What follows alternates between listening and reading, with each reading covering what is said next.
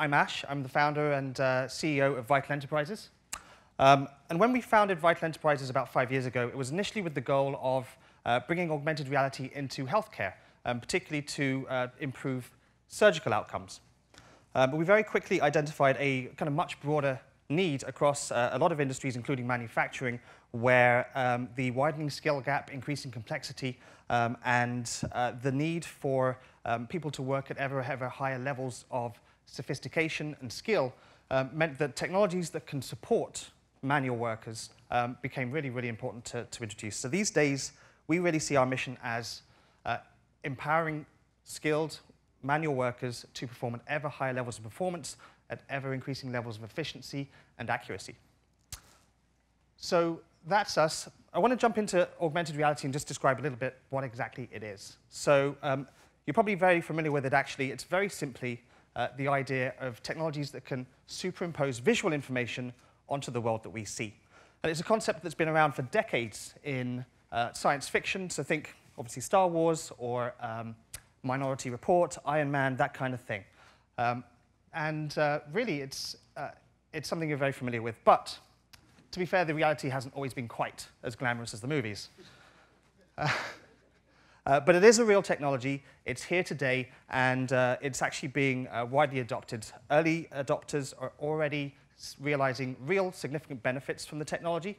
And industries are embracing this, from manufacturing and healthcare through construction, energy, oil and gas, you name it. There's a very, very wide adoption happening right now, very rapidly, as people are starting to realize that this is something that they need to use.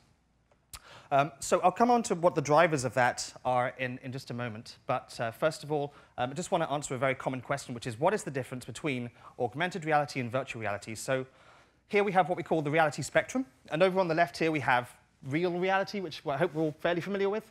And over on the far right there is virtual reality, which is where you are kind of completely immersed in an alternative digital world. And between those two extremes sit varying degrees of augmented reality, where we take your digital information and your digital tools and put them into your real world, merging them with your real world. OK, so here I just want to show you a very quick video to bring some of this to life. Go through a few things here. So first, heads-up work instructions, where someone can perform a task using instructions that are right in front of their eyes, voice-controlled, so that they can, as you can see, keep their hands on their task and stay in the context of the job that they're doing. And then using remote assistance through virtual presence. So here, you've got an expert who is remotely assisting a technician who is performing a task for the first time, and using visual guidance, they're able to guide them very, very intuitively through that task. And then I want to show you something very interesting from Renault, where they are replacing paper-based processes for quality control checks on engines. And what they're doing is they're building these kind of visual tools that put all of that in front of the worker while they're running these inspections, much more intuitive, and dramatically reducing error rates. They're now rolling that out throughout all of their operations. It's been so successful. OK, so going back to what's driving AR adoption in manufacturing, to me, there are 4 key drivers. And I just want to touch on what the key kind of benefits that AR can bring to each of those drivers is, as I see it. So first, driving continuous improvement. And what we can do with heads-up work instructions is we can actually start to increase the efficiency and safety of workers. At the same time, we can start to increase quality by reducing the cognitive load and also bringing in additional tools that can verify that procedures are being carried out correctly. In addition, with the virtual presence that you just saw, an expert, if there's something that goes wrong on the line, they can resolve that issue immediately and rapidly and get the line back up and running far faster. OK, so onto the second driver here, the need to differentiate products and services in a competitive and increasingly competitive marketplace. And here's a very interesting use of AR by Ferrari, where they are using augmented reality to kind of provide an immersive marketing experience to attract customers and engage them much more closely with the product. And then the second driver, again, what we're seeing actually is This is the biggest area of growth, actually, for Vital right now. Our manufacturing customers are actually using this technology to provide kind of cutting-edge after-sales service to their customers. And they're bundling a pair of AR glasses with every product that they ship. And that means that if something happens, something goes wrong, the customer can put the glasses on, immediately have a technical expert remotely present with them to resolve the issue. The customer gets back online faster, they're happier, and it also means that our manufacturer doesn't have to send a technician out to the customer site most of the time, which means they save on the cost of that, but also, very importantly, they are able to deploy more efficiently their expert resources, which are increasingly rare. Which actually brings us nicely on to our next point, the widening skill gap. So, manufacturing has always been and is increasingly getting more complex. At the same time, you have automation, which is eliminating the lower skilled work, and you also have the most senior and most expert members of the workforce gradually aging out. So that's all combining to create this significant gap between the demand for skilled workers and their supply. So augmented reality can impact this as well. First of all, by capturing tacit knowledge from those experts, which we can then use and pass on through hands-free heads-up instructions that are available on the job so that you can train someone in a new task much more efficiently. And it also allows people to perform higher skilled work by reducing the cognitive load, by providing intuitive, human-centric tools to help you get your job done. Okay, so now I think with the focus on data here, what's really interesting for me is that the industrial Internet of Things, which is complementary technology to augmented reality, is generating this enormous amount of valuable data from the shop floor. And that data needs to be consumed, right? So the use of augmented reality to visualize that data within the actual work environment is a very kind of natural, human-centric way to convey that information and readily absorbed. What's also interesting is the smart glasses are being worn right at the point of work. So they can capture live information about the work that's actually being done. And that creates an opportunity to connect and gather data from what's really the last analog component and a black box of most operations, which is the human worker. So what we're able to do is gather data about things like where tasks are taking variable amounts of time to complete. We can gather data about where errors occur most frequently. And we can analyze that data to identify production bottlenecks and then to optimize operations throughout the entire plant. Oh, I think I've jumped ahead, but that's fine. So I just want to finish up here by talking a little bit about some real-world outcomes just to show you that this is already having a genuine impact. So here we have Boeing, who is seeing 25% increase in productivity, that's speed, really, of assembly in wiring harnesses where they're connecting up miles and miles, literally, of wiring in every plane that they build. I think it's hundreds of miles. We're working with 2 aerospace manufacturers who are estimating weeks faster delivery to their customers of every satellite that they build. And then finally, the 34% speed increase, as well as a meaningful improvement in quality that GE is seeing when they're assembling wind turbines. OK, so I want to do a quick live tech demo against the best advice of everyone in the world ever.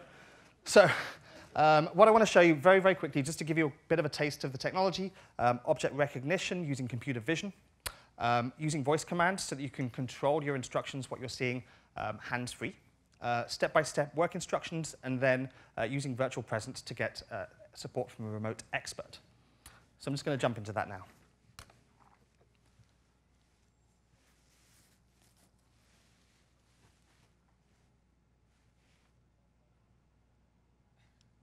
OK. Can we jump over to the glasses?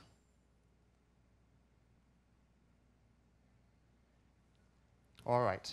OK, so what you're seeing right now is you guys. But we are in, so you're seeing literally what I'm seeing now. So I'm currently in object recognition mode. It's looking around for objects that it recognizes and that we have created instructions for. So we haven't recognized any of you guys, apparently. So I'm going to go over here to my prop. And I'm just going to pop this open. So this is, do we want to tweak the mic? Is it all right? OK, so what I'm going to do is I'm just going to glance down at my prop here. And within a couple of seconds, it should recognize that object. Give it a second. There you go. All right, so it's recognized the object, and it's recognized that we have some information about it, so it's brought up my setup instructions. OK, vital. Begin setup. All right, so what we're going to do is go through a very quick process, about 2 to 3 steps, just to show you a couple of different things that we can do with these glasses. So very, very simple step here. First, turn on the power switch. I'm just going to go ahead and do that. And then what I can do next, it's done, so OK, vital. Complete step. So it's as simple as that. It's taking me from one step of the process to the next. Now, where I need additional details, such as here, for example, I can go and get that detail. OK, vital. Show media. Video 1.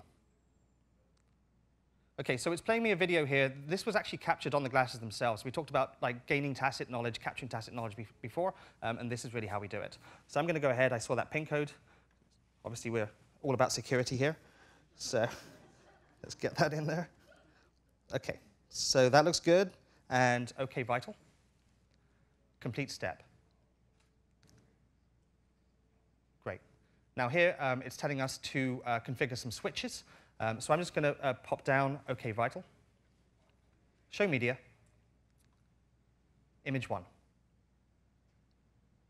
All right, so this is a photograph that we've captured here from the glasses. But we can work with diagrams, CAD drawings. We can work with any kind of media that you need to provide to the worker to support them while they're performing their tasks. I'm just going to go ahead, freeze that there. And I'm going to use that. Let me zoom out a little. OK, I'm going to use that to configure these channels. So it's right, middle, right, right. Let's do that.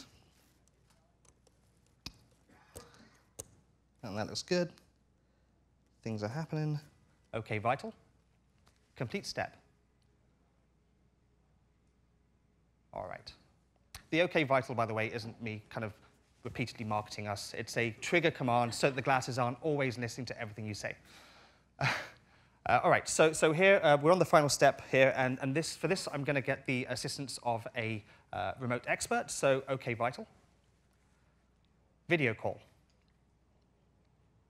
All right, so this is my colleague Craig, who's going to be assisting me with the last part of this task. So I'm just going to go ahead and give him a call. There we go. And now over on the right screen there is what Craig is seeing, and still on the left screen here is what I'm seeing. So Craig, so I know that I need to set the gain here to about 75. I'm not sure what I need to set the frequency to. Can you help me out here? All right, so what Craig's done is he's actually paused the video here so that he can start to draw on it. So this is a very kind of natural way for him to provide guidance, dramatically better than using a telephone, for example. Very, very visual. And we're finding that the difference in how quickly and how often you can resolve an issue remotely is it's just an order of magnitude faster and more often. OK, great. So I see that I need to set that to about 650 to 750 megahertz. That's great. So I'm going to go ahead and do that. All right, I think I'm there, Craig.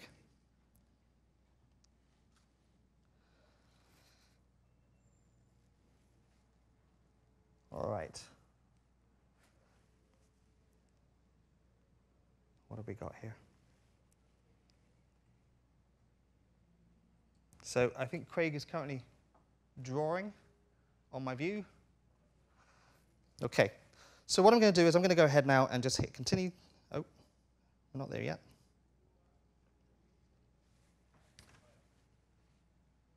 So Craig has all of these tools so that he can basically send things into my view. But we also have the ability to do things like sending in videos, images. We can record all of this as well, so you can pass this on to someone in the future. I'm just going to go ahead now and click continue, just as Craig directed. And it looks like the cell site's online, Craig. So the antenna's out. I think we're good. Thank you very much. So I'm going to go ahead and disconnect the call now, and it looks like we are done here. Let's just click through. OK, vital. Complete step. And we're done. OK. Thank you very much.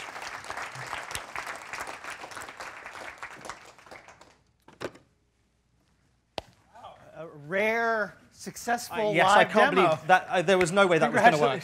Yeah. One for the history books.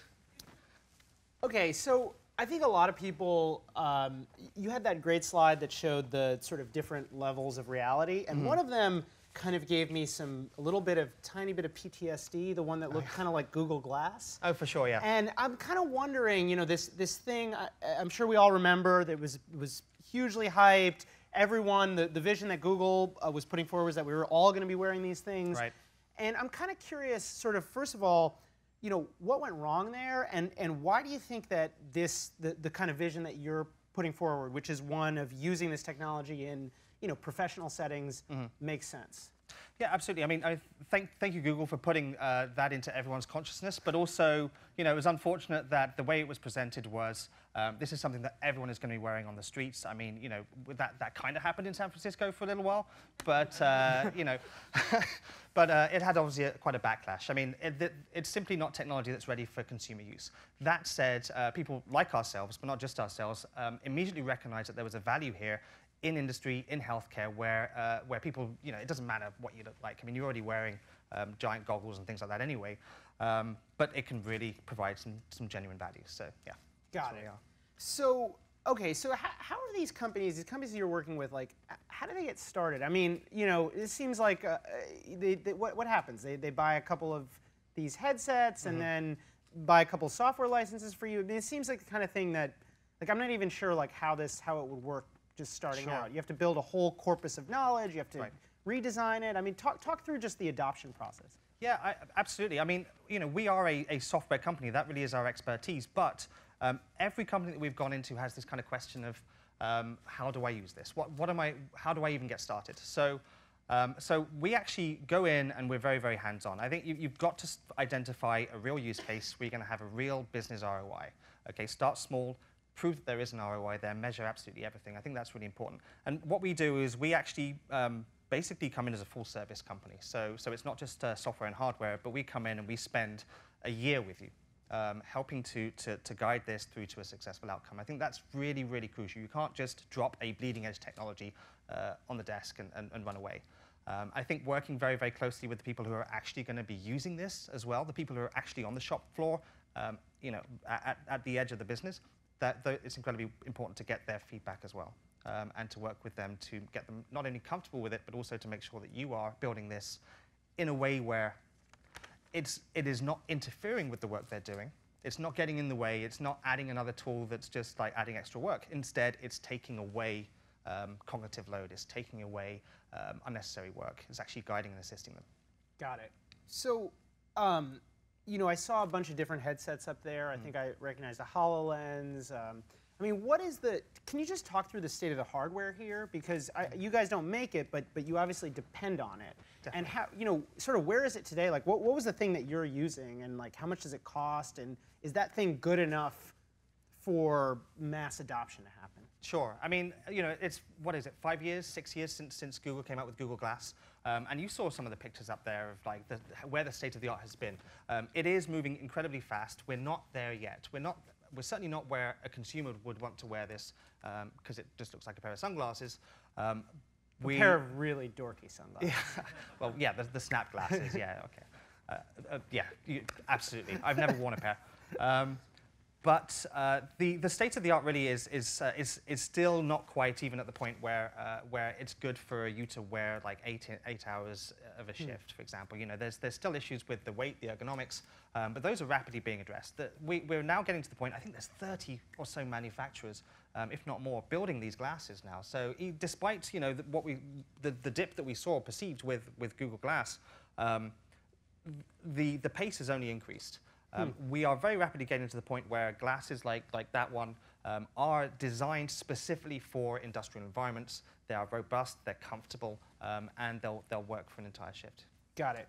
So it feels to me like there's kind of a data visualization problem here. I mean, like, I'm just sort of curious, this is a totally new medium, or relatively new medium. You're also dealing with workers who are potentially, working with, deadly weapons or heavy machinery or whatever. Like, how do you make sure you're not, you're presenting the right information, and you're presenting information that doesn't, like, get in the way of their field of vision? They don't accidentally, like, hurt themselves or somebody else because they're, like, doing a video chat or whatever. Sure. It's actually a really, really important challenge. It's something that's it's kind of an emerging and evolving design art, if you like, or design science. No one has yet figured out the perfect way to present information to you in a way that doesn't get in the way and only kind of adds to it. And I think what we're getting towards is kind of what I showed on one of the data visualization slides, where there's really no difference between the way that you observe and consume digital information from how you're normally used to seeing the world around you. So it is overlaying information in a natural way, where everything is in kind of 3D and a seamless part of the world. I think that's how it's going to work. But yeah, it's definitely something that we are constantly iterating on. Is how do we, like, certainly not endanger a worker, but also how do we kind of make sure that it's out of the way when they don't need it, and it's right there when they do need it. Is there kind of like a guiding principle? Do you try to keep things out of the bottom, the middle, like, third, or like, is there some sort of, like, best practice on this, or like? I mean, it's interesting. Even the periphery, what we found, the periphery of your vision is critically important as well. Huh. And that's where we tend to, as humans, spot kind of dangers, right? And so so just putting things to the side of their vision isn't necessarily the answer. What we do is we actually, although I didn't demonstrate it, we'll actually float all of your information at a particular point in space, so that we give you essentially like a virtual desktop. It's as though you're sitting at a desk, except that you could be anywhere. So you know that your information is fixed here.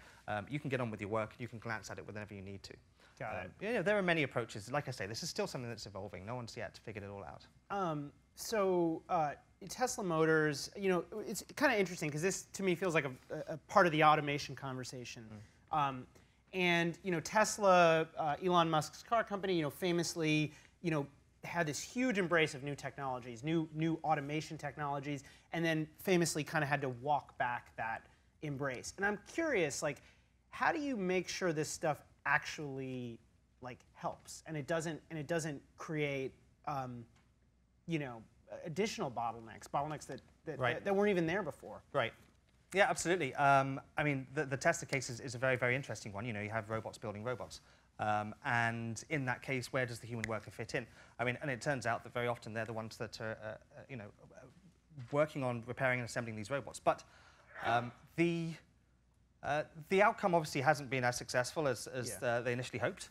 And I think that, yes, automation is happening very fast, but it's not eliminating jobs. What it's doing is it's transforming the nature of those jobs. It's really the need for everyone to perform at a higher level of skill, perform things that robots can't do yet, right? So, I think it's really important that the technology we build is, rather than replacing humans, it's assisting them. We can take those same technologies. We're starting to incorporate artificial intelligence so that we can actually understand what the glasses are looking at and provide more active guidance, not just instructions, but actually saying, hey, you may want to double check that, or I see you're doing this task, how about this piece of information?